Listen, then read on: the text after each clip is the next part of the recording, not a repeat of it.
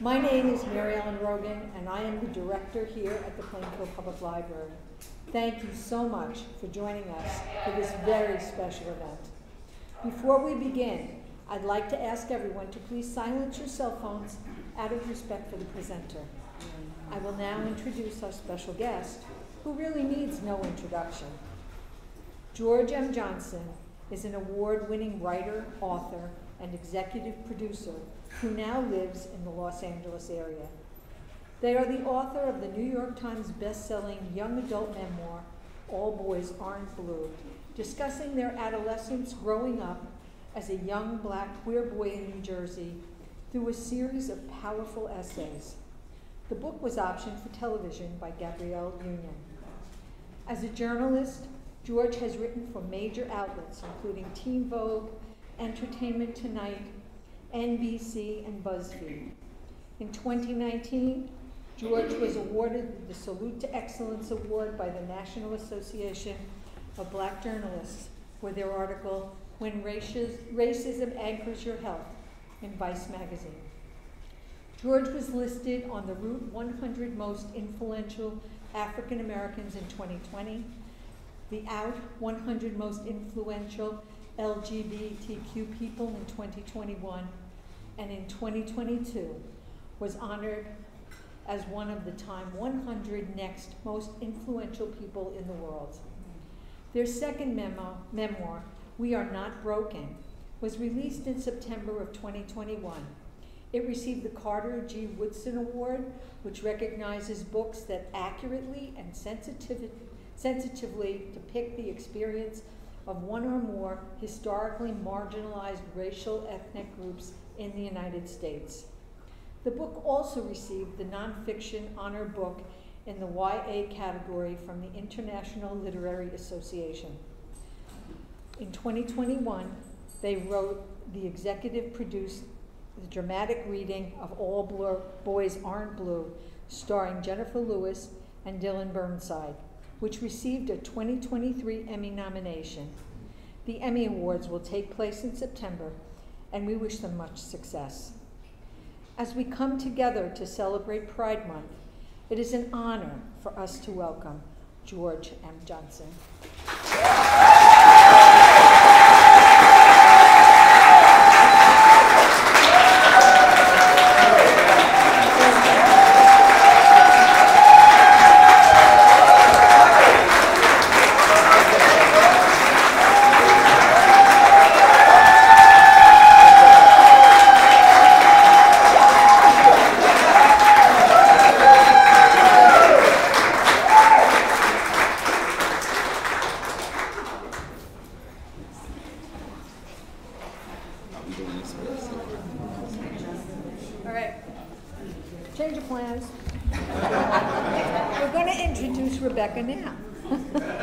We are also honored today to welcome Union County Commissioner Rebecca Williams, who will be interviewing George.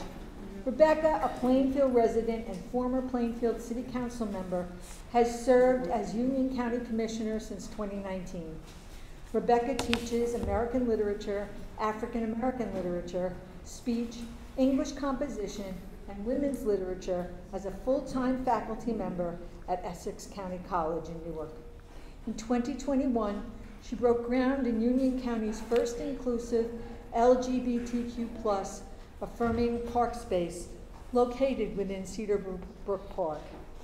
Known for an emphasis on constituent outreach, fiscal issues, support for the arts and cultural initiatives, and quality of life matters, Rebecca advocates for county local shared services that save tax dollars while improving efficiency.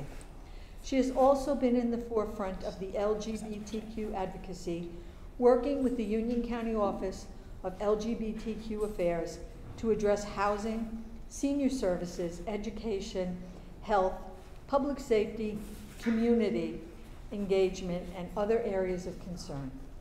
A frequent speaker on women's and LGBTQ+ empowerment, she has served on panels at the League of Municipalities and the Center for American Women and the Politics at Rutgers Eagleton Institute, among others. Prior to her election to the Board of Union County Commissioners, Rebecca served 2 terms on the Plainfield City Council in support of a progressive agenda and economic development, contributing to Plainfield's revitalization. We are honored to welcome Commissioner Rebecca Williams.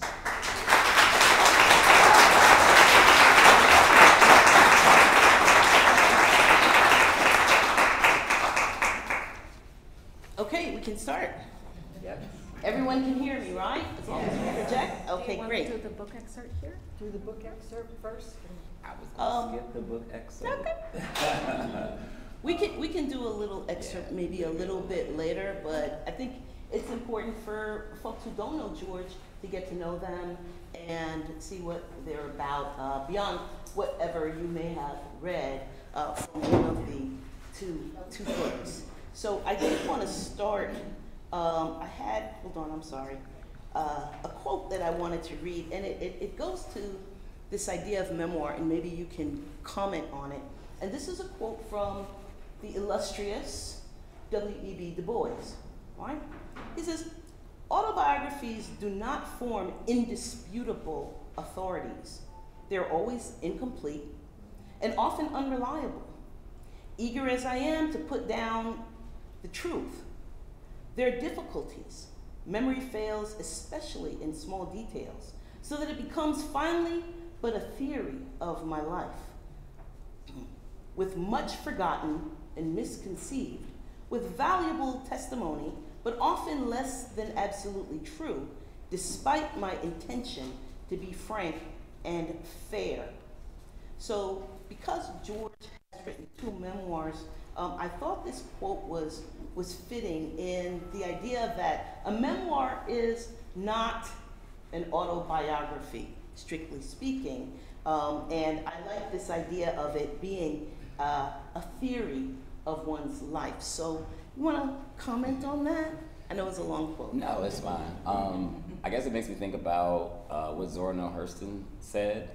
She was basically saying, like, as a writer, you wish you had all of the words and all of like the knowledge and all of the things when you write the book, right? And so she would say like that used to be her struggle when she was writing Their Eyes Are Watching God, because I think she wrote it in like 8 weeks, and she was like her struggle was there was so much that she wished that she could have put in the book years later. But she also was like, that's kind of what the brilliance of being a writer is. It's like having the courage to know that you don't have all of the words and that you don't have all of the life experiences that you wish you would have had when you wrote a text, but you still courageously put the text out there for the world to judge it. But I also think about, that's why I wrote the second book, right? It was like 4 stories got cut out of All Boys Aren't Blue. And so those 4 stories are in We Are Not Broken. And so I think that kind of taught me as a writer that even when, at some point you just have to be done. And it's like, all right, I've written this, that's it. And you just have to know that there's another day when I can write the next text that continues that story. People always ask me about like, when is the adult memoir coming? When's the adult memoir coming? It's like, I don't know if I felt like I've lived enough life yet, right? But then on the other side, it's like I didn't feel like I lived enough life when I wrote All Boys Aren't Blue. And so it's like that constant struggle that happens when doing memoir writing, because realistically, I'm just pulling memories from what I remember them as. I think with We're Not Broken, it was a lot easier to write because I had my family involved to help construct the memory. So it was like we put it all together as a family with Nanny's quotes and everything. But with All Boys Aren't Blue, it was like, well, this is how I remembered it. And like the story about, like even in We're Not Broken, like we have a cousins group chat, and we got into it in the group chat because Raul and Masu swear that Raul broke the table, Nanny's coffee table, and Masu broke Nanny's coffee table. But I was there, and I was like, no, y'all were like fighting, and y'all both went through the table. And they swear, I mean, literally, they read the book, and like we got in cousin group chat, they were like, Matt, you still got this story wrong. Like, Masu broke the table. And Masu was like, no, Raul broke the table. And I'm like, we're like, but it's been like 35 years. Like, why are we still arguing about this? But that is kind of like the fun part about memoir writing, is because we all have different perspectives of the exact same story. And so I just put my version on it, and then, you know, if they want to write a book, they can tell their side. And you know, this notion that you mentioned of you had to stop at some point. Yeah. There's a quote, I don't remember who the quote was from, but it was a painter, you know, very famous painter. It said, a painting is never finished, just abandoned. Yeah. At a certain point, you gotta move on, right? So one of the things that, you know, I really like about this particular text is that it is specifically written for young people, right? And we all know, I think in this room, that this book was one of the most banned books in the country. So there's like, I guess, a paradox there, in that, in one sense, you ban a book and people are gonna go and buy that book. So in some ways, it will increase sales. But the other side of it is that the audience whom you want to reach most, right? Young people, particularly in school libraries and, you know, young adult sections of libraries in certain areas, they will not have, they have a much harder time retrieving the book to read it and to see if this is something that they should also, well, I guess another piece of an arsenal for them to fight against, right? So any comments on just the idea? I mean, you're still a young person in my sense, you know, but about, you know, your real focus on young people, because it's also called a memoir-manifesto, and you know, manifesto is that's your declaration, yeah, right? That's your declaration of life and so forth. Yeah, I had a journalist when the book first came out. He was kind of rude, but he was like, you got a lot of audacity calling your first book a manifesto. And he was like, why do you think this is a manifesto? I was like, well, I know what I know, so it is a manifesto. And like 3 years later, I'm the most banned Black author in the country. So clearly, I knew what I was saying when I wrote this book, that this was going to be a culturally changing thing. I specifically write to young adults for several reasons. One, I was a kid who was forced to read the worst book in the world, Catcher in the Rye.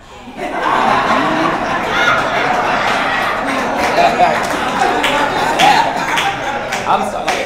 Like the fact that I still remember Holden Caulfield, he was just a terrible archetype for anybody to have to, like, they were like trying to force us to be empathetic to this little spoiled boy's life. And everybody always asks, like, was it your love of books that made you a writer? I said, no, it was my hatred for them. And I hated the books I had to read. And so, you know, I live by the Toni Morrison quote, if there's a book you want to read and it hasn't been written yet, then you must write it. And so I write the books that I wanted to have when I was a young adult. There's a whole generation of kids who were just like me, who now get to feel seen, get to feel heard, get to read about experiences that are very similar to their own that they're going through when they're having identity struggles and issues around gender and sexuality and just trying to be a teenager, right? And so I specifically write to them, but I also write to the young person that I think everyone has inside of us who still has trauma to be healed. And so I always say All Boys Aren't Blue really wasn't written by like 30-year-old me. It was written by 5-year-old me who finally had the words to say what I felt. And by 10-year-old me and 15-year-old me to be able to like put it out there finally and get it out of me, right? So that I could become the adult that I am today. I think part of why the books are being banned is because Generation Z is, you know, this is the first generation that's going to be more non-white than white.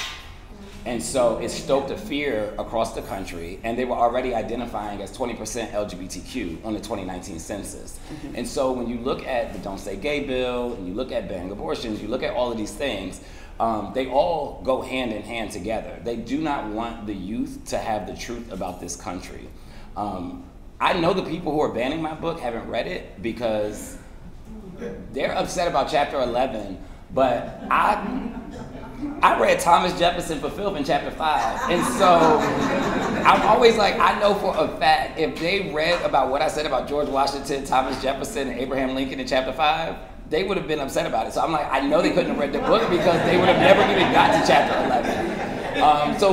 So we know that what they're trying to do is they don't want the youth to have empathy for others, right? We all grew up kind of like siloed or kind of indoctrinated in a way where it was like, I played Abraham Lincoln in a school play. Like, that makes no sense, right? But the way they used to teach Abraham Lincoln was like, well, this is the reason you get to sit with white kids now, because he freed the slaves. And it's like, okay, but like, you know, like, but we also still needed a civil rights movement, and there also was Jim Crow. Like, there was a lot of other things that happened too. Like, it wasn't like he did this and like we just all of a sudden became equal. But he was almost taught in the same way that they would teach us Martin Luther King. Yeah. Right? Like this is one of your saviors and this is one of your saviors. And so the work that we do now as writers is to kind of like correct that and make sure that this group of teens and young adults who will be the next voting population, who will be the next CEOs, the next governors, the next mayors, the next presidents, actually know what the history of this country is. And so when they're banning books, they're just trying to literally make sure that they want kids to be dumb. Like, that's really what it is. It's like they just don't want them to have the knowledge in the ways in which, like how generation after generation, it's like we look at quote unquote progress, but they know that this next generation could actually change everything. Right. And in the last 3 years, you know, in the last 3 years, when they're looking at like the voting, right? Like, because it's like you could look at the 2020, what happened, and then you look at 2022 in the midterms, and the youth vote, they weren't polling for it. And so then when it started to turn it and all of these things were getting flipped, now you got a bunch of people who are like, wait, the youth actually go out and vote? And it's like, yes, because they actually go out and read, right? And they read, and we teach them these things, right? And so that's why they're trying to remove the books, because the books is what's giving, it's activating them. Our books activate them in a way that I was activated. Because like, what was Holden Caulfield go teach me? Right. So like, I couldn't be activated by the factory and by Invisible Man, and listen, he was calling them people savages. And I remember raising my hand in class like, I'm sorry, are we talking about Native Americans when they say savages? And the teacher's like, yeah. And it's just like, why is this okay? Like, you know, like, why do we have to read these type of texts? And our texts correct that, and they do not want the youth to be empowered by us. And so that's really what this is about, and that's why we fight so hard to keep the books in the libraries and to keep the books and as many access points as they could possibly have. Yeah, and you know, just to underscore that point, you know, there are upwards of about 500 bills targeting the LGBTQ community, particularly our trans community, even at this juncture. So what you're saying is, you know, critically important. And you know, the other thing about one of the other things that I really love about your memoir is its directness and its frankness. In the opening, in the introduction, you say, because this is a memoir, I'm sharing some of my personal memories with you. So it's written in the second person, really inviting that audience in to your experience and into your life. You know, and that's, you know, I've read a lot of memoir and I've taught memoir, and sometimes they are very distancing, but that's the joy of your work, is that you really, we were all kids, right? Many of us, you know, remember breaking tables and blaming others and so forth, right? So I just like how accessible it is, in addition to, you know, your work to make the book accessible to everyone. And you know, again, I can't thank the Plainfield Public Library and our director, Marianne, and the rest of the staff for making your work so accessible and available. And we actually do have in our library a diversity collection, which, you know, kind of thumbs its noses at those folks in Glen Ridge and other places, as we all know, right? So I did want to, you know, I created some categories of sort of questions, thoughts that I wanted you to expand upon. And one, in the introduction, you know, you write Black, queer, here, and you really talk about that intersection of your Blackness and your queerness, which many of us who are Black and queer, you know, have been forced to struggle with and deal with in terms of where we find community. So if you don't mind, I would like to read a little passage and then have you comment on it. Yeah. Okay. Gender is one of the biggest projections placed onto children at birth, despite families having no idea how the baby will truly turn out. In our society, a person's sex is based on their genitalia. That decision is then used to assume a person's gender as boy or girl, rather than a spectrum of identities that the child should be determining for themselves. Nowadays, we are assigning gender even before birth. We have become socially conditioned to participate in the gendering of children at the earliest possible moment, whenever a sonogram can identify its genitalia. Gender reveal parties have become a trendy way to celebrate the child's fate, steering them down a life of masculine or feminine ideals before ever meeting them.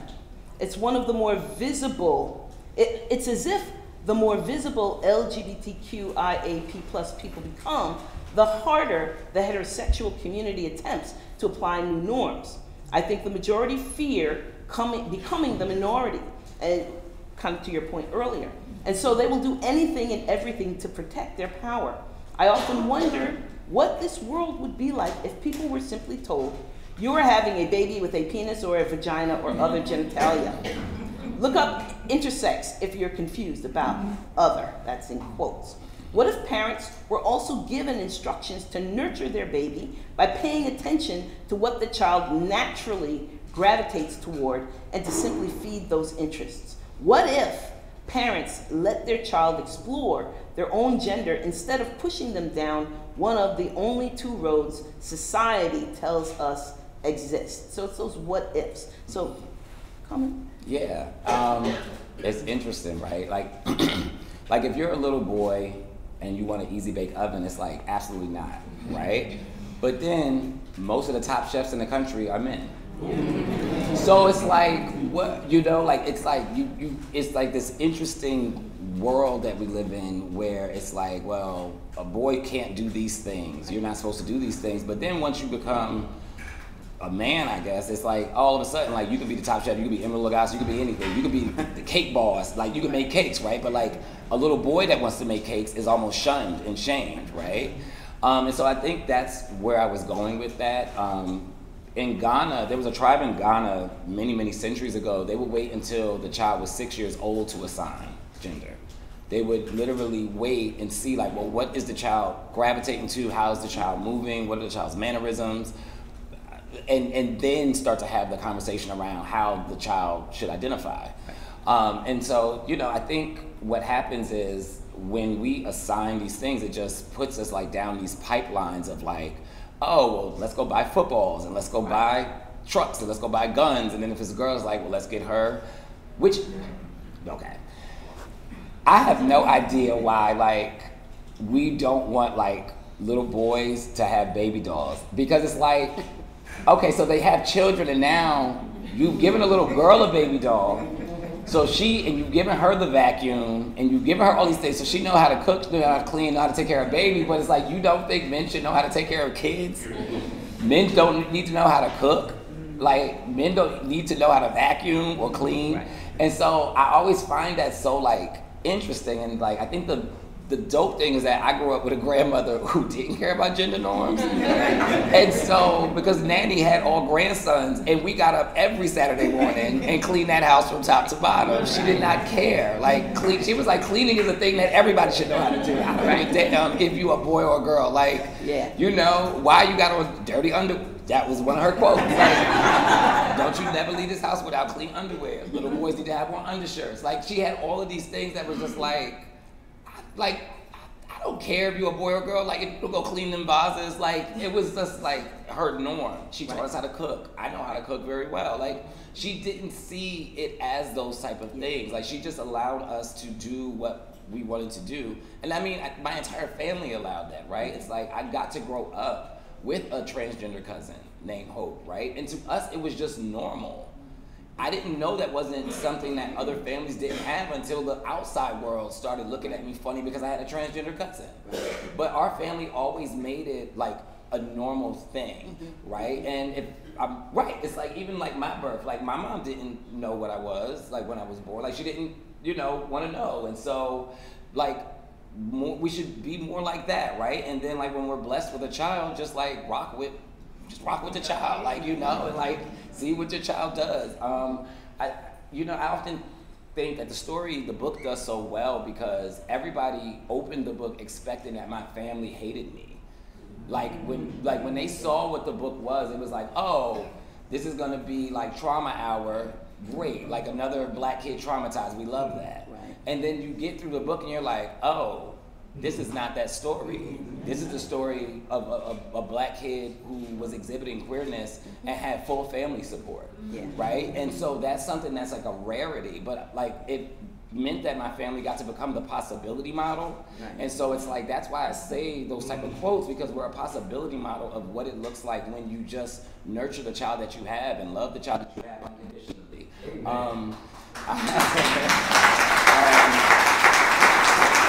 And it's funny too because it's like there's a picture in the book of like me with all my cousins, and like my cousin Bernard is right there. He's in the book. Like there's a picture of me in the book. You know what I mean? And so it's like, and even with them, like they always knew that I was like different and I was queer, but they always just was like, but that's Matt. Like it was like we don't care about like that's just Matt. Like Matt. You know, like that's just how Matt roll. And it's like I never felt judged. I never felt any of that. And so like my family now gets to be a possibility model for so many others. And so again, it starts to fight what the societal norm is, right? Like how the black church sometimes shames us, and how sometimes in the barbershop it's like I have to correct them when they use the F word. It's like, you know, but this book in my family and the things that we do is starting to shift all of those norms. Yeah. And so that's why I write the way I write, and that's why I wrote that particular quote, because it's like nothing has to be in a binary. Right. People always say, like, you gotta sometimes pick the lesser of two evils, and I'm like, but what if I just choose not to pick evil? Right. Like, there's always a third option. And so I think that's what the book, or what I'm trying to do when I say those things.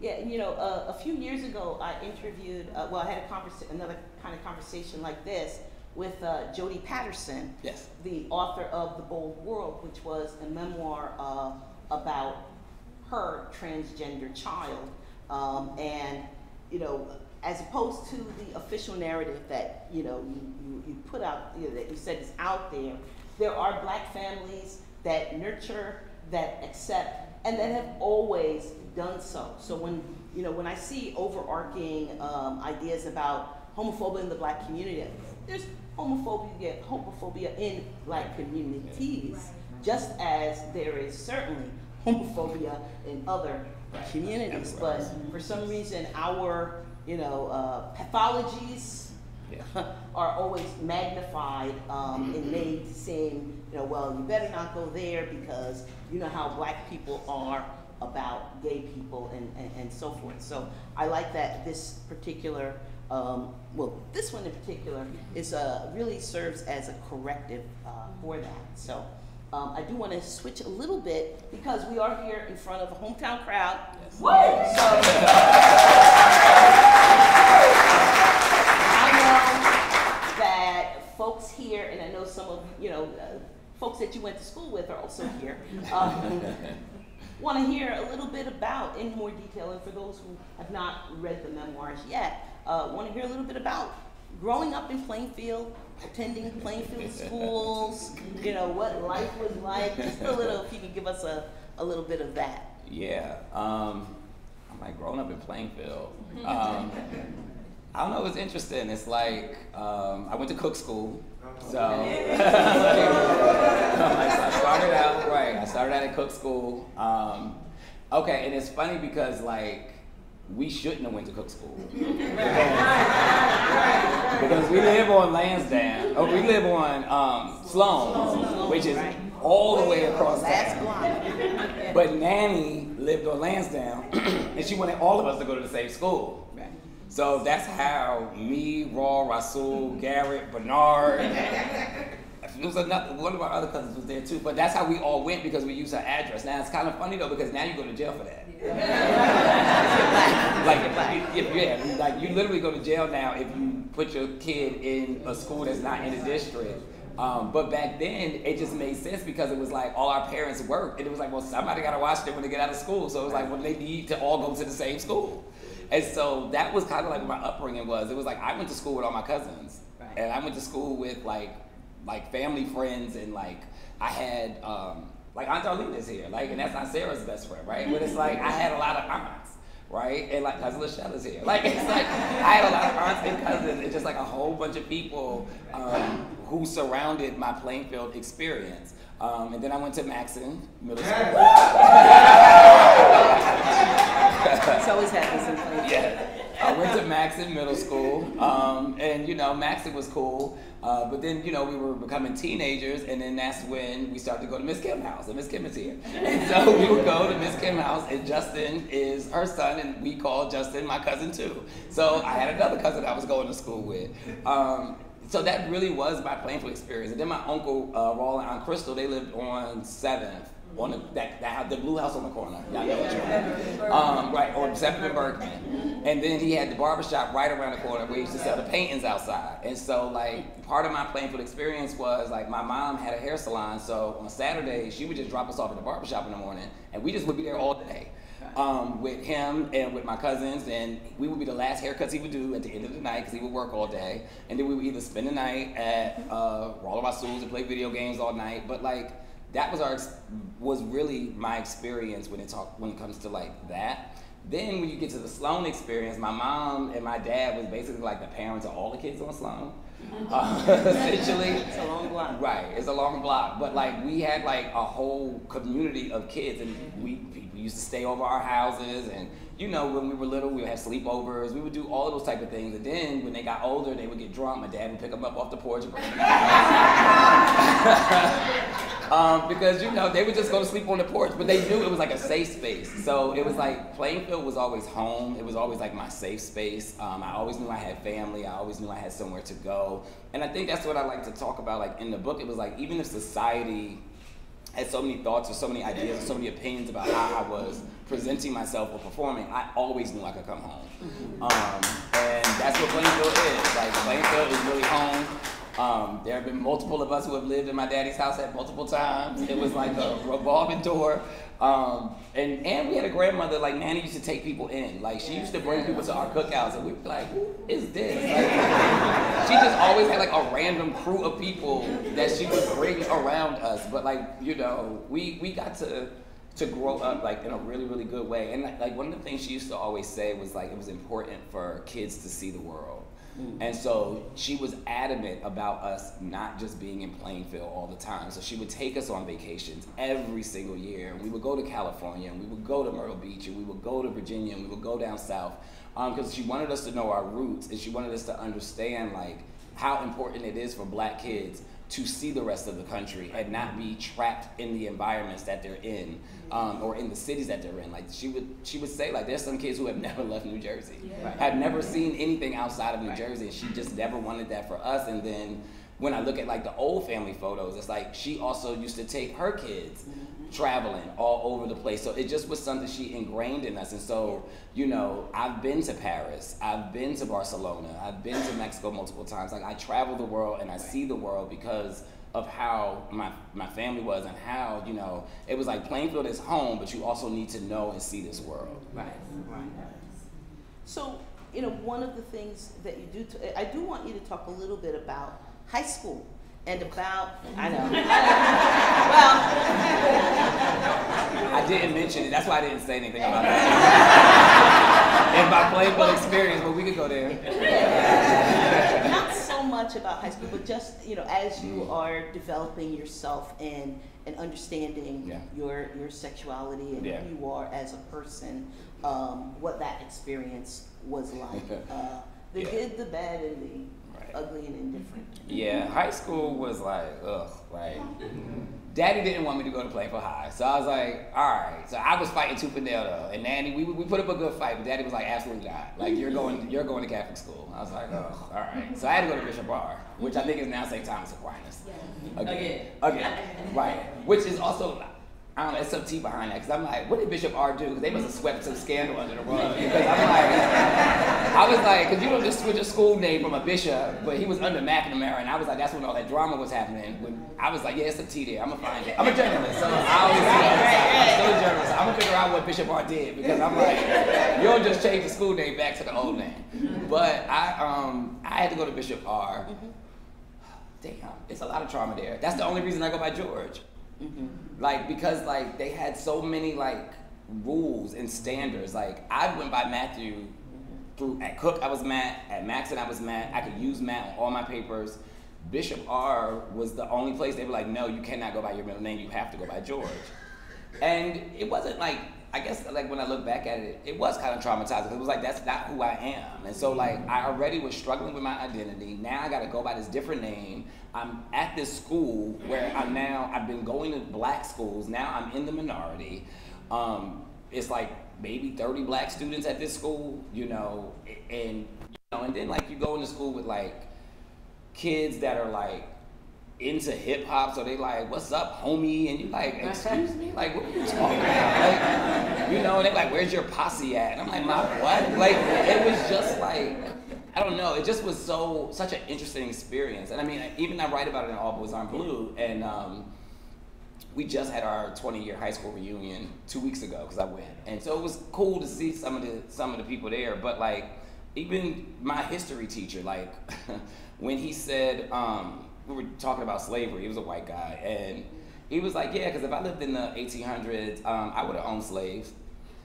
And it was me, Janet Johnson, and Leanne LeBen, the only 3 black students in the class. We looked at each other like, did he just say that out of his mouth? And so of course I raised my hand. I was like, excuse me, like, why wouldn't you have been an abolitionist?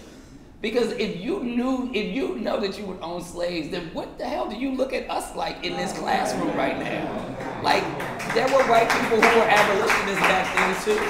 So I think that started to shape my mindset around like race in a way, because I'd only been in school with black kids. So, you don't really, so like a lot of queer people would say I was called the F word before I was called the N word. And I'm like, well, duh, because I was only around black kids, so why would a black kid call me the N word, right? So it's like, but then you get into high school and it's like, oh, now I am being called this word, or now y'all are using this word in a way, And so it's like you start to really see what your intersections look like. And so high school is really what brought like that to mind. And that was like when I knew, I was like, I am leaving New Jersey, because I do not want to go to Rutgers with these same kids. Like, I cannot do it.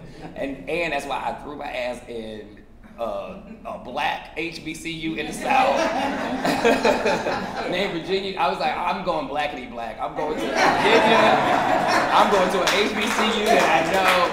It's the oldest one in the South. It was founded on slave fields. I'm like, I'm going all the way in to get back into black, I pledged, I did. But like, I think my high school experience was what forced me to really like be like, you know what, like, I don't ever want to not be black. I don't ever want to not feel black and be around my people and surrounded by my people. And it's like, I'm gonna still do this good work, and I can still associate with other groups, but it's like, I just want to be around my people. And so my high school experience is what defined my college experience. Right.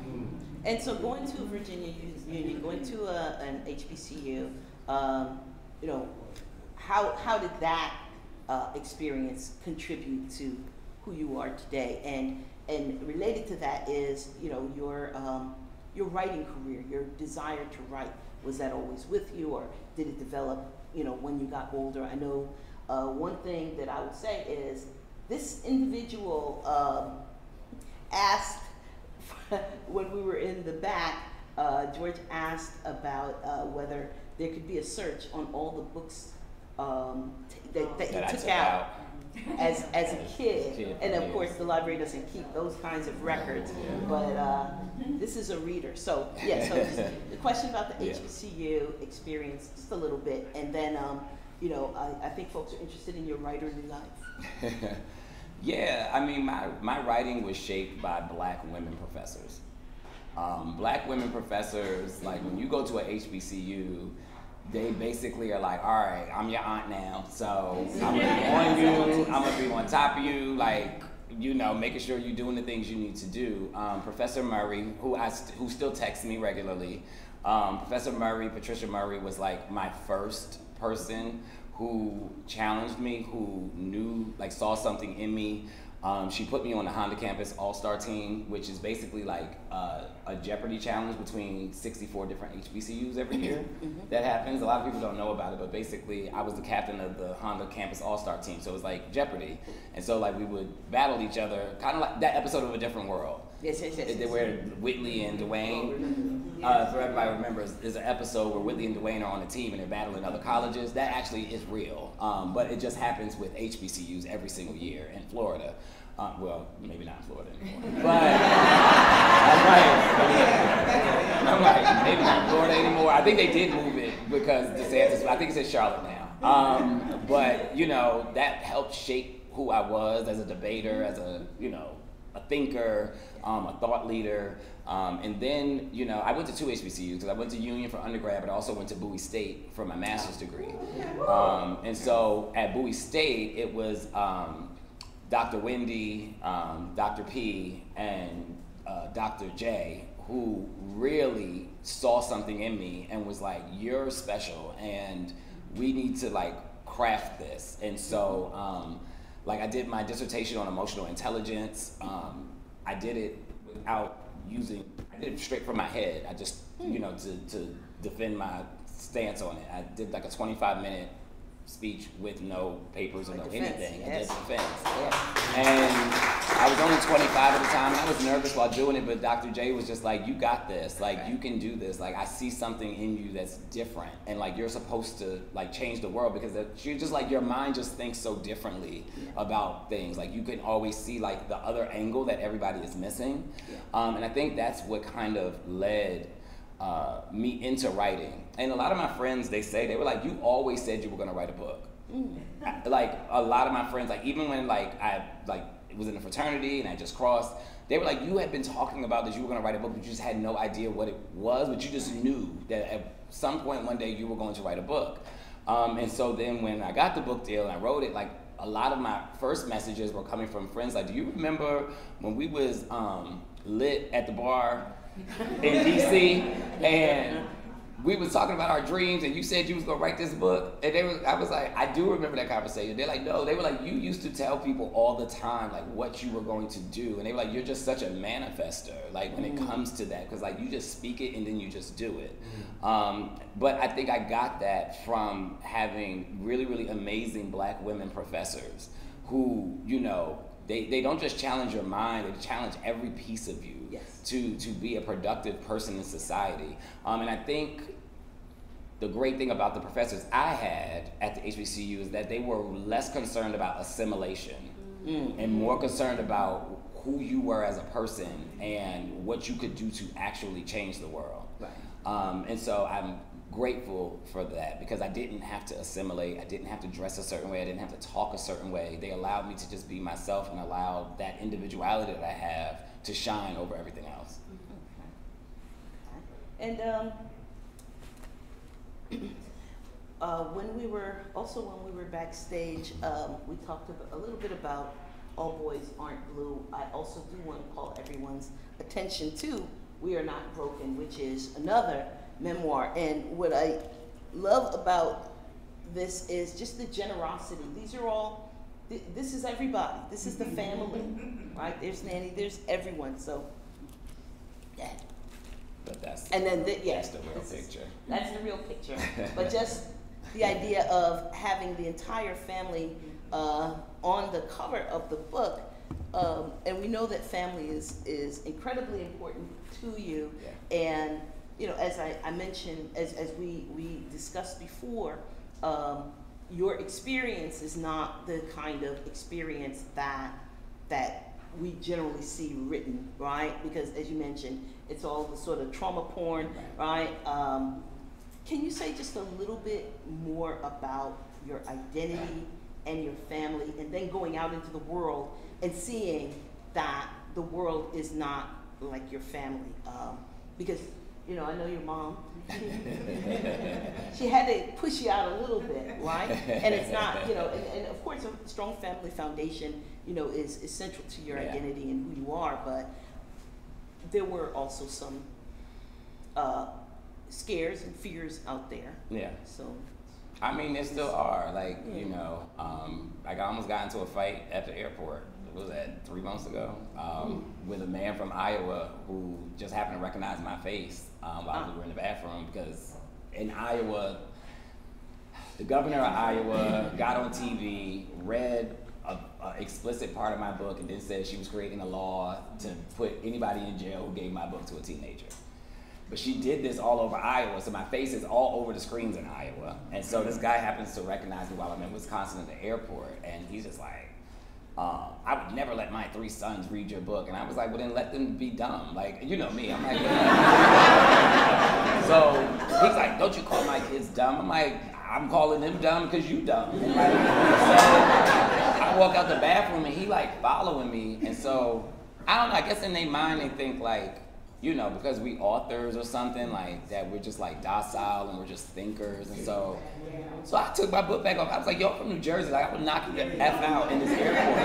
And so now, of course, now I'm threatening him. He's like, whoa, you're threatening me. And I'm like, yo, you just followed me out of a bathroom. But I guess I say all of those things to say, like, you know, we were raised by a grandmother who used to say, you gotta bring ass to get ass. And she was a fighter. We were just talking about her fight on Juneteenth. She was a fighter, so it was like, at heart, you know, I came from this family that was always like fighting, like, but not just fighting physically, but like fighting for each other, fighting for our own growth, fighting for our own dreams, together, separately, and we always supported each other and pushed each other. And so, you know, once I got into the world, you know, the world isn't an easy place, you know, for me these days, right? Having a book this banned, I have to have security at events. It's like, hell, they shooting up grocery stores. Like, what's gonna stop somebody from coming here and shooting up my book event, right?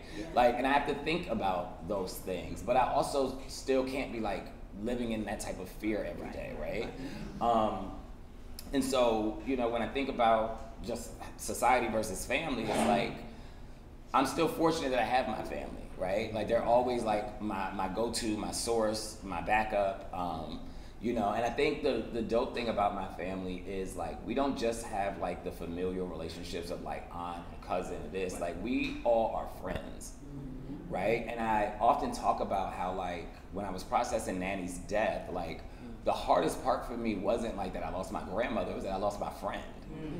Because she was just a cool lady. Like, she was just cool to be around. Like, you know, it was like, oh, where you going? I'm going to hang out with Nanny. And, you know, people like, you going to hang with your grandma? I'm like, yeah, we're going to play rummy, we're going to talk shit. Like, you know, like, we're going to play cards and we're going to drink tea. And we're going to, you know, and she going to cook. And we're going to watch Little Women Atlanta. And I'm sure a Tyler Perry movie will come on this year. And we'll sit there and cackle. And she'll go through the photo books and tell a story. It was like, she just was a cool lady to hang with. And so I think like about like how, like that's how my family is set up. Like, we're not just like family by family. I'm gonna say this joke, so please don't feel offended, some of y'all. But like, we used to joke all the time, like when we were in high school, I'd be like, yo, do white people have cousins? And I would joke like that because like I would see those kids like walk up to their aunt and be like, hey Marge, hey Pat. And I'm like, ain't them your aunts? Like, you don't call my aunt Marge. They're like, no, that's Marge and Pat. I'm like, hell, even my play aunts got, like, I call like, you know, Aunt Cheryl, like Aunt Tara, like them ain't even my brother, they're my mom's best friends. Like, you know, it's just like, I think about that, like, right? Like, that's how my family setup is, and I think that's how it has helped me to navigate a society in ways that may be against me, because I've always had such a strong support system.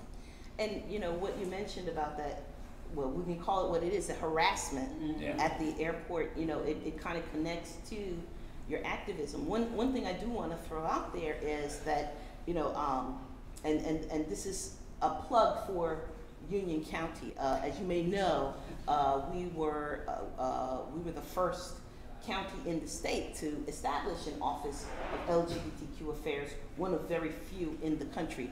Since then, Essex has ridden our coattails. And they opened an office. Their directors are friends of mine. But we also we rolled out earlier this year, actually at the beginning of Pride Month, a Safe Place initiative.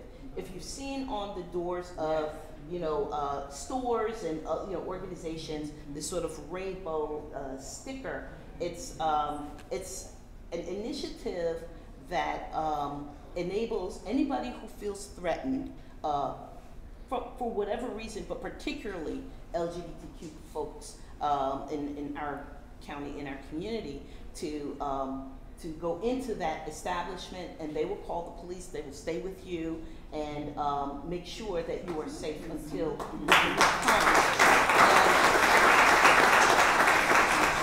And I only bring that up, well, for a number of reasons, just to show how wonderful our county is. But a work in progress. I'm not going to be a Pollyanna about it, but a work in progress.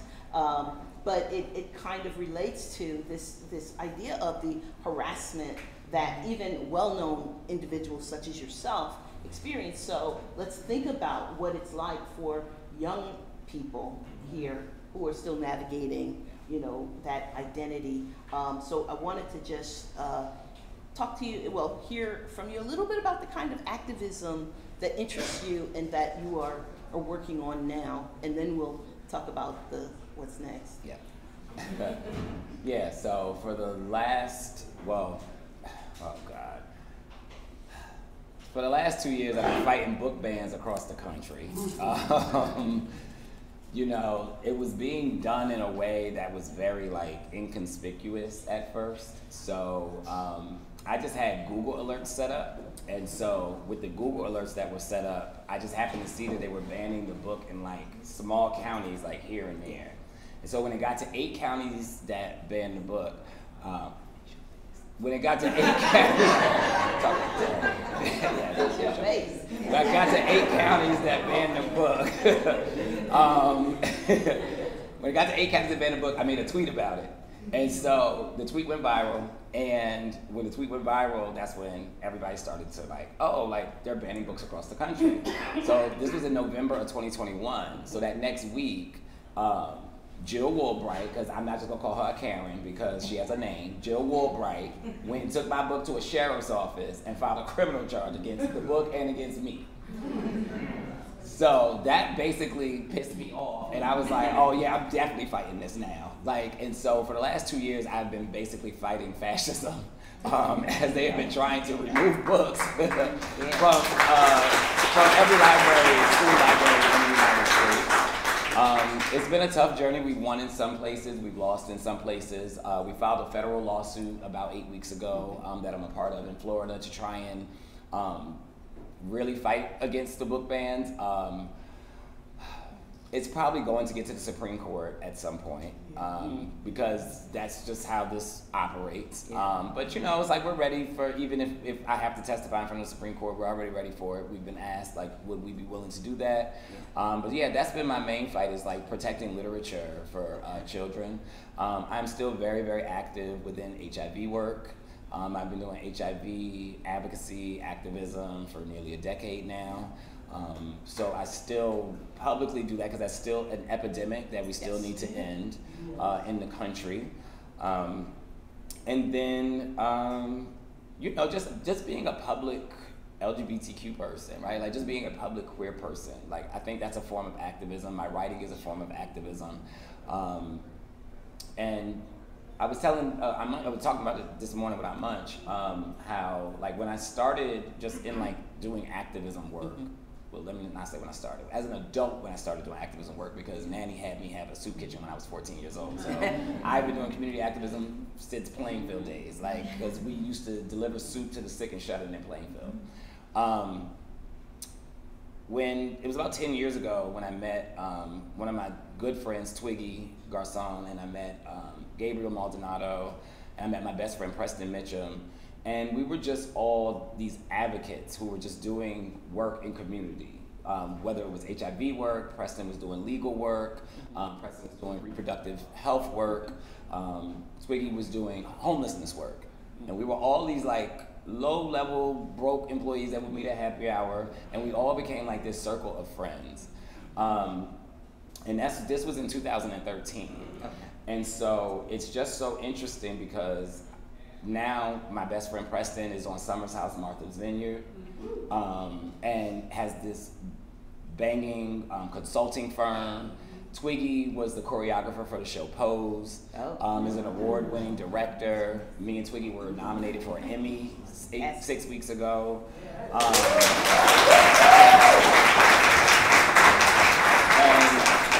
Our friend Gabe, he started an HIV organization about 15 years ago when he was 18 years old called True Evolution in Riverside, California. And 15 years later, next week, he will be unveiling a $20 million homelessness complex. And one of the houses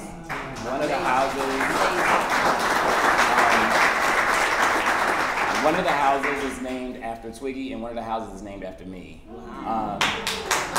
The house that's named after me is for people who are 60 plus who have severe physical disabilities. And the reason that house was the house I got was because me and my mom took care of my grandmother at in-home hospice care for the last 6 months of her life. Okay. And so in just Gabe knowing that we were caregivers in that way to people who were above the age of 60, he just felt it was befitting for me and for Nanny to kind of like honor her legacy in that way, to continue to help people who have disabilities at that age. That's excellent, excellent, excellent.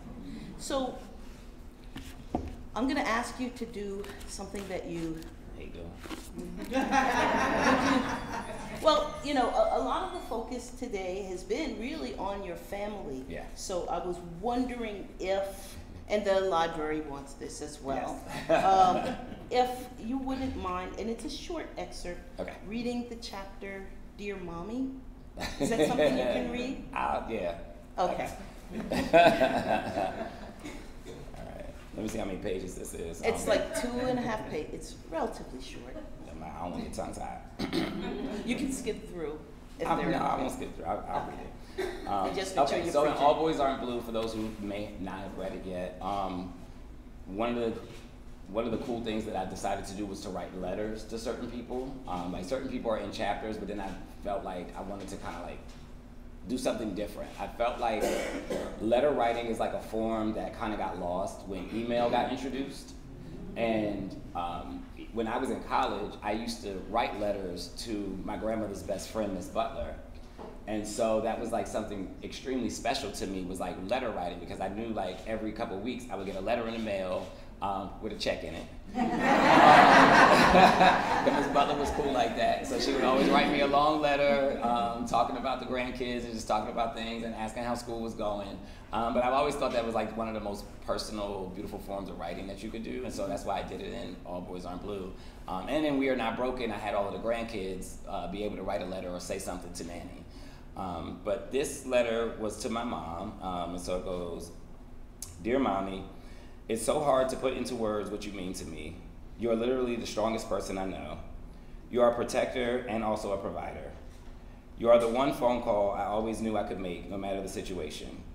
You pray for me, give me advice when I need it, and go above and beyond the duties of a mother whenever necessary. As a kid, people used to say I was your twin. Little K was my nickname, some would call me. I'm sure my being your first child was a lot for you.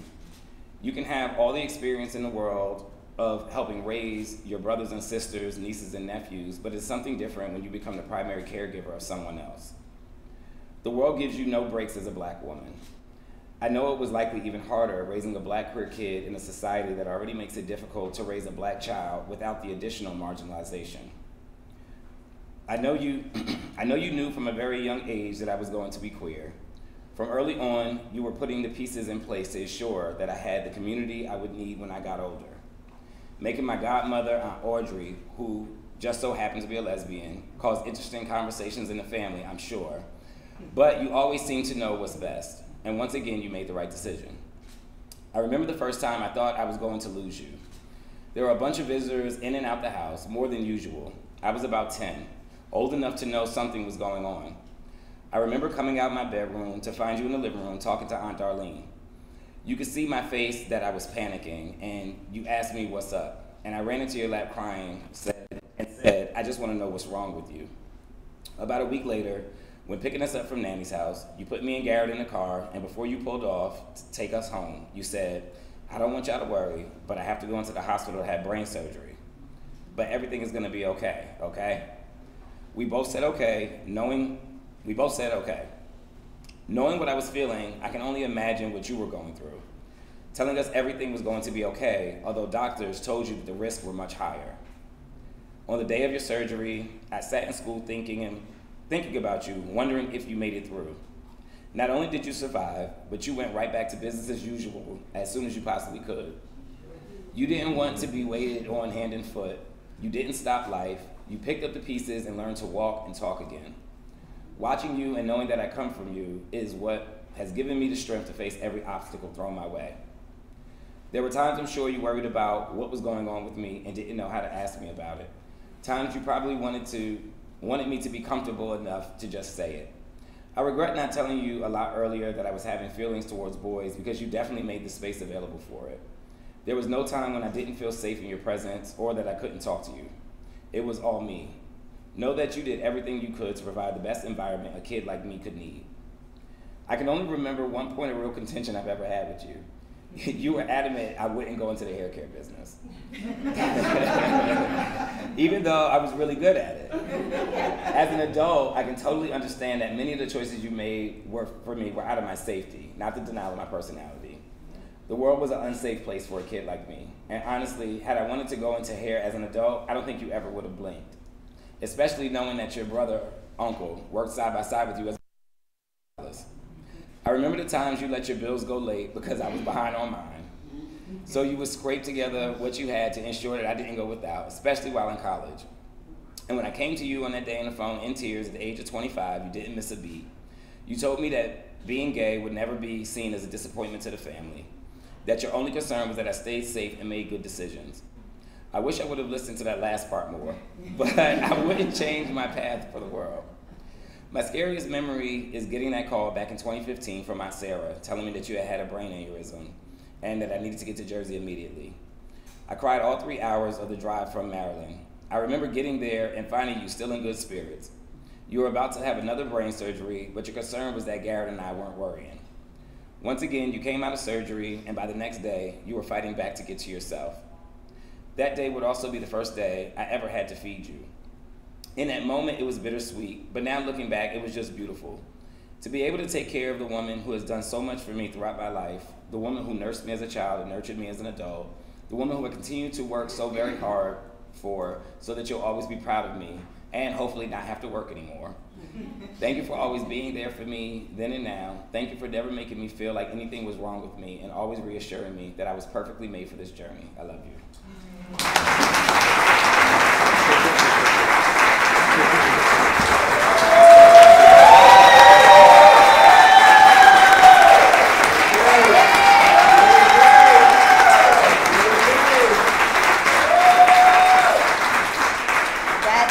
That's Kay, George's mother. I'm calling you George because that's your professional name. That's cool. One of the things we did talk about was you said that you did want to take a couple of questions. If anyone has any question that they want to speak, I'm going to just repeat your question after you just to make sure that it can be heard by everyone. So we have just a few moments for questions. I think all the questions have been answered. Oh, there's Julie, go ahead. I have a question. I really loved how you wrote about trauma, and I also loved the details of your sexual experiences. What led you to make the decision to be brutally honest? So the question is, what led you to be brutally honest? And Julie, you're right. Talking about that. Yes. Okay. So it's funny, right? Because when I wrote the first draft, and I even wrote about like my sexual experiences, like it was kind of sanitized. And my editor, Grace, who is going to be the editor for my next 5 books, because I have 5 more coming.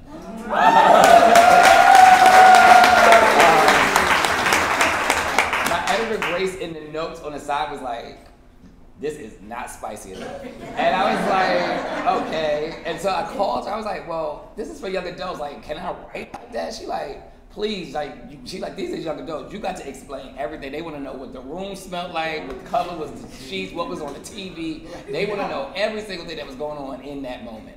And so I was like, all right, well, I'll just say it. I'll just write it exactly how I remembered it and how it was. I think for me, though, it became, because like, writing about your experiences like that, sometimes you can feel like a little cringe yourself or feel a little embarrassed yourself.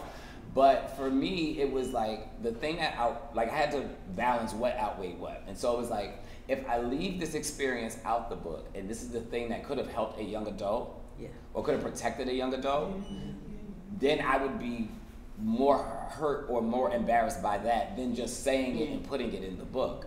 And so I put those parts in the book, even though they were hard.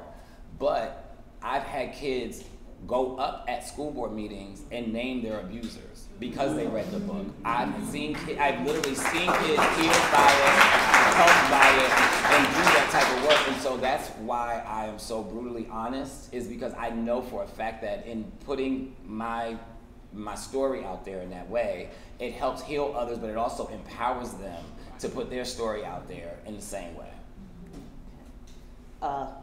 Yes, hi, I'm Sindel. I'm a bookseller. I'm just letting you know, headquartered in Plainfield. We've sold a lot of your copies. And I'm also a professor, and we share a mutual friend, which I'll tell you about later.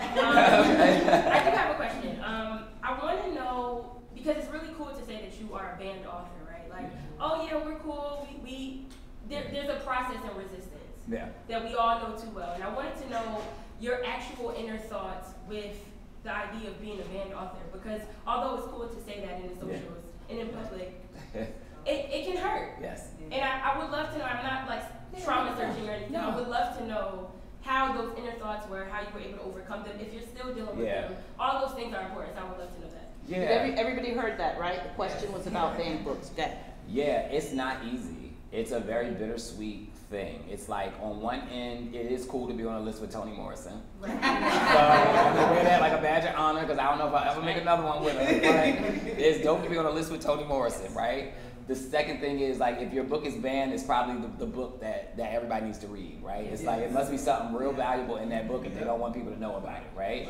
But I think the flip side of that is, it's very hard every day sometimes to like really go through this, because it's like, I'm the first person to go through this. And so, and it was like, I didn't realize it until a friend told me, like, well, you know, you are the first person to go through this, right? And I was like, what are you talking about? And they were like, nobody's ever been banned like this before. Like, you could look at the history of book banning in this country. Like, even when Toni Morrison's book was pulled, it may have been pulled in a state. Right. Like, but it was like, or it may have been pulled in a county, or it may have been challenged here. They were like, nobody has ever gone through what you've gone through as a Black author. And I had to really sit with that, like, damn, like, you know, when you're doing blueprint work, like, when you're the blueprint, there really is no roadmap. There is no guide. And so there are times, there are just days I wake up and I don't know what I'm doing, but I know I'm doing. So, like, and I think that's part of, like, maybe why I'm successful, is because there are days I'm like, I have no idea what I'm doing, but I am doing, and I keep doing. And I almost liken it to like how Cicely Tyson, right before she passed, they were like, what do you want to be remembered for? And she was like, I just want everybody to remember I did my best. Like, that's just so simple, but so powerful, right? Because it's like, that means that there were some days that I didn't show up. There were some days I couldn't be this person, but I did my best. And so I think about like how I wake up every day is like, I just do my best. Some days that means I'm very emotional about the book bans and I have to cry about it, and I go sit at my altar with Nanny and them and I talk to them out loud about it. But some days I'm like, you know, putting on my Kevlar, grabbing my sword and my shield and going out to fight, like, you know? So it's like living at that duality at times, but it's not easy. It's a lot of pressure. And you know, again, like the fact that I have to have like police officers at book events, like it's like just scary times, you know, that we live in. And so I'm always thinking about that, you know. I grew up with a father where you never sit with your back to the entrance. So I'm always, you know, so you always sit to the corner so you can see the room. You always know where all the exits are in the room. Like, but I think about stuff like that. Like, that's my life. And it's okay. Like, you know, some days it's like, damn, this is crazy. This is my life. But it's also like, it's okay, right? Like, because I get to see what my work does in the world. And in the book being banned, it gave the book the visibility to reach the people that never knew it existed. And so that's the part that I guess I take solace in, is the fact that like there were kids who had no idea that they had a text for them until you tried to ban it, right? So now you have just activated a whole generation of people that y'all never knew could be activated in this way. And it's my text that's the guiding thing for them. Right. Love that. Thank you. So mine is not really a question, it's more of a statement. Yes. I just finished my 25th year as a public school teacher in Newark, New Jersey, Yes. in the South Ward. And I'm a mother of a trans son. So I read the book for my son, and then halfway through I was like, this is not about my son. This is about the kids that I know from 25 years ago who identify as queer, but can't. They can't stand up in school in the South Ward of Newark, and it was so powerful to read your words and to put myself in the shoes of the two boys that I had in 7th and 8th grade and the boy that I had in 1st grade 20 years ago, and they're the ones that need a copy of your book. Thank you. So We have time for one more question. Hi, I'm Jelani. I remember seeing your video on Vice with the other black conservatives. So, because it was like kind of scary, but also hilarious. And they were just really foolish. So, do you regret doing it, or would you do it again? So the video that he's talking about on Vice it's got millions of views. 10 million. Yeah. So I got hit with a bait and switch. My good friend is a producer, still a producer. I just filmed with him again, but he was just like, oh yeah, you know, we'll just be up here talking about like, you know, politics and stuff. I'm like, all right, cool. So we get to set, and I see these people. I'm like, okay. So they sit us up, and so they do the introduction. And they're like, and this is the black liberals versus the black conservatives. I'm saying to myself, like, black conservatives. And the girl sitting in front of me, she like, I voted for Donald Trump. I'm free, I make money, and I'm like, what the hell did I just walk into? Like, and so now it's like they're fighting, like, so this video has gone viral multiple times on TikTok, especially my talking points, because I just got tired and just started reading everybody. And so everybody was like, George, you just read everyone in the room. It was like, you dumb because of this, you dumb because of this, like, this ain't the truth. I'm fact checking people like in real time, but the video went viral. I don't regret doing it. A lot of people still talk to me to this day, are like, you did the Vice video, and you was eating everybody up. And I was like, yeah. And then that's so crazy that you became like this author, like all these other things, because they was like, you just was like a journalist that just was sitting there tired of everybody's BS that day. Mind you, the video, because they did a short video, so it was only a 7-minute video initially. It got so many views that they extended it to 40 minutes. But realistically, we filmed for 4 hours. So I had to sit with these conservatives. I had to sit with them for 4 hours, battling them. And so, like, when we left, the liberals, we all went to the bar together. And we just sat like, what did we just go through? Like, and so it is kind of wild now, all these years later, when we look at how politics are, because that really was like the boiling point, like when we were really starting to talk about like the issues of the country and like how we got here today. So, but yes, I would do it again. So, okay. So, just to sort of, I think we can take one more comment question. Hi, thank you for doing this. Really, I had a question more about the aesthetics because it really attracted me to your floral crown, and because of your relationship with your nanny, and we have a relationship with our family. We call her nanny too, and we're very close. I wanted to know if the flowers, because they meant a lot to me for my grandmother, do they reflect anything to do with your family and your grandmother? Because it's so beautiful, it's just stunning. So yes. The short answer is yes. So That's a different situation. Even though the bird of paradise is in there, because that's my mom's favorite flower. So that's always like in it. But on the book cover, so I designed the book cover, which is rare. Like most authors, they don't allow you, they kind of send you mock-ups and be like, what you think? But like, I went in there and I was like, all right, so for the cover, I want da-da-da-da, and da-da-da-da. And my editor team was like, authors don't tell us what the cover is gonna look like. I was like, okay, well, I'm gonna tell you what this cover needs to look like, because y'all not just gonna put words on the front. And try and put it out to the world. I was like, I want people to know that this book is queer from the cover, right? I want them to judge a book by its cover. So I was like, this is what I want this book cover to look like. So the flower crown, so the yellow roses, I'm an alpha, I'm a member of Alpha Fraternity Incorporated, and so the yellow roses are actually our fraternity flower. Right. And so a lot of people, you know, you think about masculinity in this way, even though all the fraternities have a flower. And so I thought that was like a really cool juxtaposition to have like the fraternity flower as like part of the flower crown. You can see the bird of paradise is in the front. That's my mom's favorite flower, and clearly after the chapter I read, you see why she needed to be involved in the cover. And in the middle flower is the is it poinsettia or poinsettia? Poinsettia. All right, the poinsettia, because that was like, that just makes me think of Nanny. Like, she used to take those flowers from the church during Christmas and bring every single one of them home. And she would have it down, and she brought them. But you make sure that the church were at the church, right? At the church, and brought them home. And that was like her thing, was like, that flower just always reminds me of her. She was such a person who loved Christmas. She used to make us sing them terrible Christmas carols. But like, and so that was like something that reminded me of her. She also was a gardener. She taught me and G how to garden at a very young age. Like, it was like just her thing. She just was really good with the earth, with flowers, with plants, and all of that. And so, yes, so it was important that like the flower crown kind of represented the three aspects of me in my life. Thank you. So we're gonna sort of wrap this part up, because I know that I see a whole bunch of books. A number of them probably need to be signed. Excuse me. We also have our mayor, the Honorable Adrian O. Mapp, is here with First Lady Amelia Mapp. I believe they're going to do a proclamation. I also have a resolution from my colleagues and myself on the county. So I guess we should probably do the mayoral proclamation first. I probably don't need to read my resolution. I'll just say, we said very nice things. So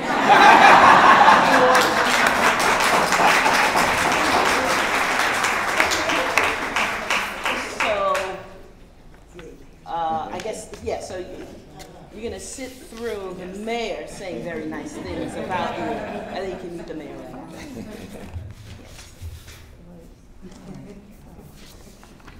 All right. Please help me welcome the City of Plainfield Mayor Adrian O. Mapp, who will present the city proclamation.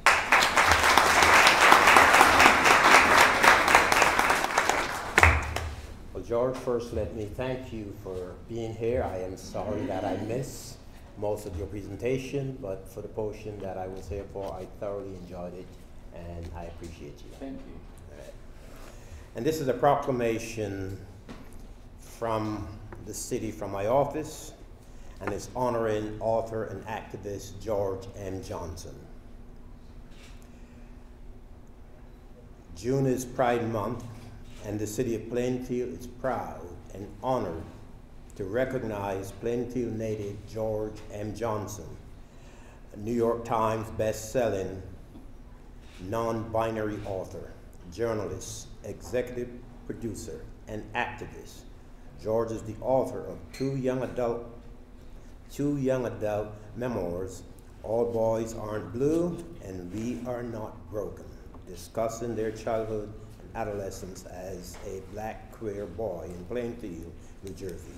All Boys Aren't Blue is one of the most banned books in the United States, and George is a national advocate for literary freedom. So whereas George started his remarkable career as a journalist, writing about race, gender, sex, intersectional culture, health, HIV, and politics. And whereas in 2020, George captured the nation's attention with his debut of All Boys Aren't Blue, a memoir-manifesto. In this series of personal coming-of-age essays aimed at the young adult audience, George explored such topics as gender identity, toxic masculinity, brotherhood, consent, and black joy.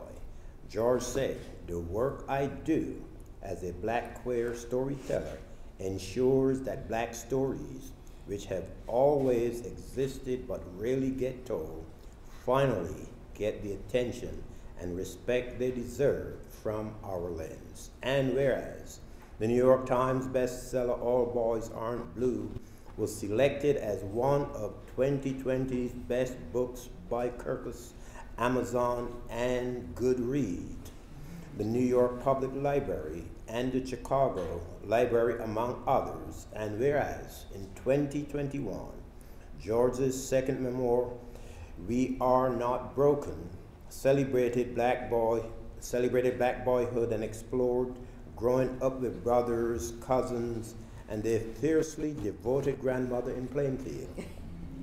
The book was the second honoree for the Carter G. Woodson Black Award, recognizing books that accurately and sensitively depict the experience of one or more historically marginalized racial/ethnic groups in the United States. We Are Not Broken also received the nonfiction honor book in the young adult category from the International Literacy Association. And whereas for their commitment to telling stories from diverse perspectives, George was listed on the Route 100 list of influential African Americans in 2020, the Out 100 list of influential LGBTQ people in 2021, and Time 100 Next 2022 as an advocate for their extraordinary efforts to shape our world and define our future. And whereas in 2021 and 2022, the American Literary Association's Office of Intellectual Freedom named All Boys Aren't Blue the third and second most challenged and banned book in the United States. In addition, school boards in at least 10 states have removed All Boys Aren't Blue from their libraries. And whereas in 2022, the Banned Books Coalition, an international alliance of diverse organizations committed to increasing awareness of the annual celebration of the freedom to read, made George the honorary chair of Banned Books Week. And whereas in 2023, George M. Johnson's memoir, All Boys Aren't Blue, adapted for film, is nominated for Outstanding Daytime Special by the National Academy of Television Arts and Sciences as part of the 50th Annual Daytime Emmy Awards. Therefore, it is resolved, I, Adrian O'Matt, Mayor of the City of Plainfield, by virtue of the authority vested in me by the Constitution and laws of the United States, do hereby celebrate the literary advocacy contributions of George M. Johnson, creating young adult works to empower others to live purposeful, authentic lives, and to recognize their activism and commitment to the freedom to read, which is essential for a strong democracy. I hereby proclaim June 24th, 2023 as George M. Johnson Day in the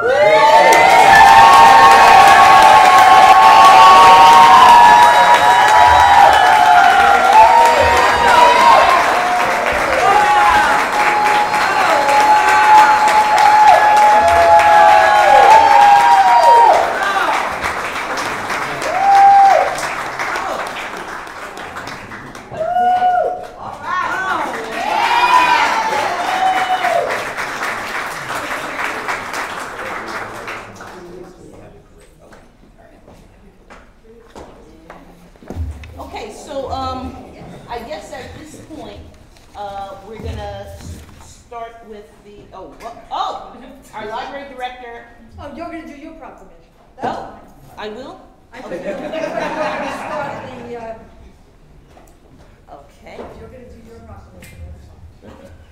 I will tell you, ours is not as detailed as the mayor's. But I really appreciate the mayor and his staff for really highlighting all of the contributions George has made thus far. Whereas, where would we be without that as? The board wishes to recognize Plainfield born writer, activist, and educator George M. Johnson, author of All Boys Aren't Blue, their best-selling memoir-manifesto during 2023 LGBTQ+ Pride Month. And whereas the board commends George for returning to their hometown of Plainfield to share their brilliant memoir with their community at the Plainfield Public Library. And whereas George has been lauded for their frankness and authenticity in telling their story of growing up Black and queer in the city of Plainfield and beyond. And whereas George maintains a commitment to helping Black and queer youth especially safely navigate to adulthood by speaking out on their behalf. And whereas George's memoir holds the proud distinction of being on numerous banned books lists due to its author's fearlessness and unflinching honesty. And whereas George's accomplishments as a writer include publications in Essence, The Advocate, Teen Vogue, and dozens of other publications. And whereas George continues to bring honor and distinction to the County of Union and to the City of Plainfield, now therefore be it resolved that the Board of Commissioners hereby commends George M. Johnson of Plainfield on their great achievement in the literary world and continued LGBTQ+ activism, and be it further resolved that a copy of this resolution, suitably prepared, be presented to George M. Johnson as a sincere token of this board's congratulations and best wishes, signed and sealed today.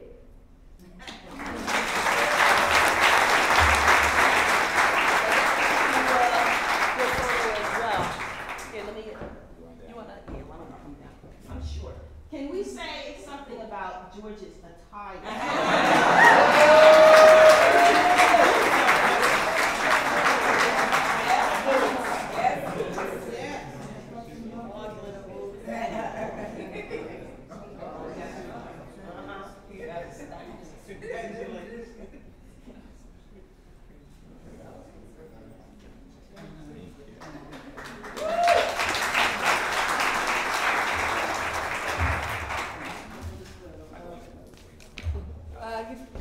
I'm going to, you kind of lost the flow, so it's okay. First I need to find out. That's that. Okay. All right. We've enjoyed everything so much, and I just have to add, when you told the story about boys and girls and the way they get things to play with, my husband was a bit of a comedian, and he used to go around and say, I don't understand why girls get dolls and boys get cowboys and Indians. What kind of usefulness is that for them growing up? So yes, he agreed with you. All right, so throughout your works, George, you mentioned your love for books and how you would spend your days at the library. Your love for books didn't just lead you to become an exceptional human being, but an equally exceptional author. As you already know, libraries exist to defend the freedom to read, and today the Plainfield Public Library is honored to issue you an honorary lifetime library card.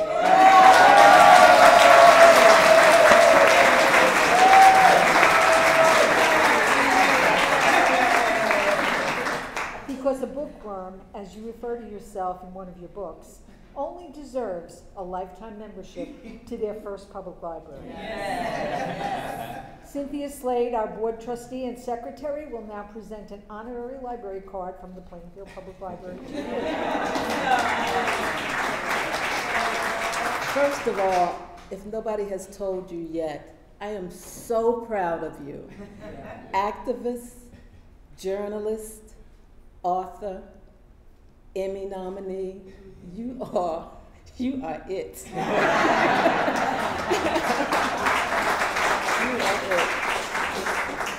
This card is, I guess it's sort of like the library's key to the city. That's what it is.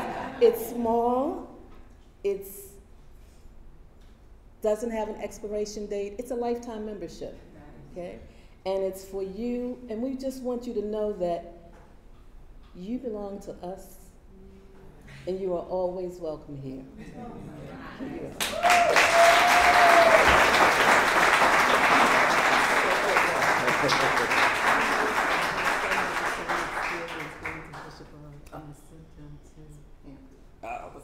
Same reasons. Well, Bishop R is producing a lot of HBCU graduates.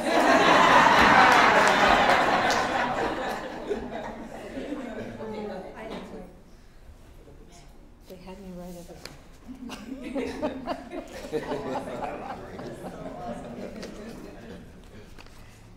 All right. All right, before we proceed to the book signing, we would like to take a moment to acknowledge George's family, many of whom are present today. And we are sure that George's grandmother, Nanny, is also present in spirit.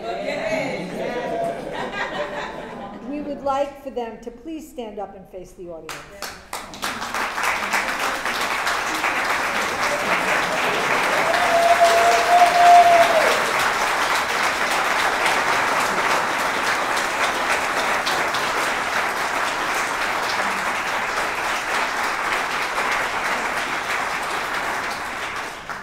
You are an inspiration and an example of the support and love that all children or adolescents should experience growing up. Thank you for who you are and for being here today. We also want to thank and acknowledge the following people and institutions for their assistance in making this event a success. City of Plainfield Honorable Mayor Adrienne Mapp, Plainfield Performing Arts Center Director Sharon McGuire, Plainfield Police Department's Director James Abney, the Libraries of Union County Consortium, Union County Commissioner Rebecca Williams, and last but definitely not least, our wonderful library staff who are at the front lines defending freedom to read everywhere. And you, George, thank you for allowing us to meet you in person and celebrate your achievements.